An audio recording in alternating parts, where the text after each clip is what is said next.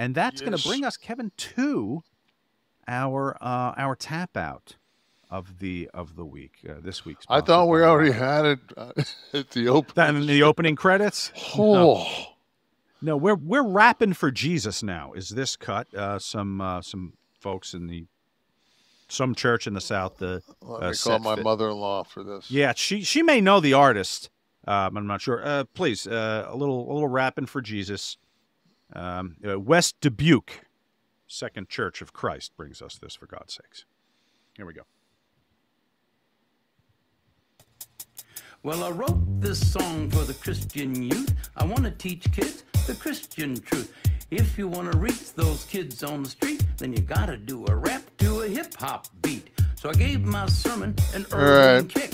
My rhymes are fly, my beats are sick. Just let it go another minute. Another few seconds. Go ahead. No, I don't want to look. This guy looks like... You don't want to see Jerry Jarrett again working the beatbox in the back? This guy looks like a complete freaky pedophile. I don't want him in my life. I want. There's Jerry Jarrett rocking the on the mixer, on the crossfader. All right, Steve, you don't have to bleep the N-word then. We didn't get to it. Now I want to murder the guy. When I just saw him with trying to have street cred with his arms crossed with his shades on. There you go. It's tremendous. I guess this happens out there, guys. Florida man or Jersey guy? Kevin, your record is impeccable of late.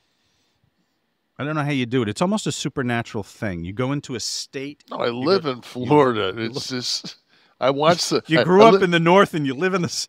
I watch the news here, and every night I'm just like, what?